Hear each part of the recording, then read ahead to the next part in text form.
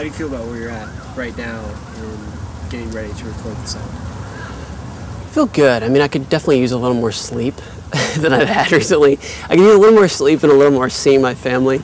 I didn't see my wife or my kids much for the last couple of months. But as far as where I am career-wise, it's been unbelievable. I mean, it's surreal to be this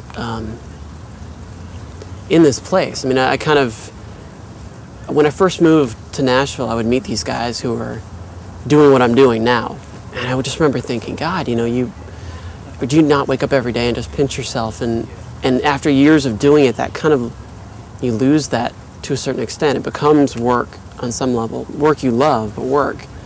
So you don't wake up every day and pinch yourself, but at certain moments, like right now when I'm here, yeah, I kind of wake up and go, I'm in London. You know, I'm in London because my fans voted me here, because people are actually listening to my music, because I'm getting to go to my idol studio and record.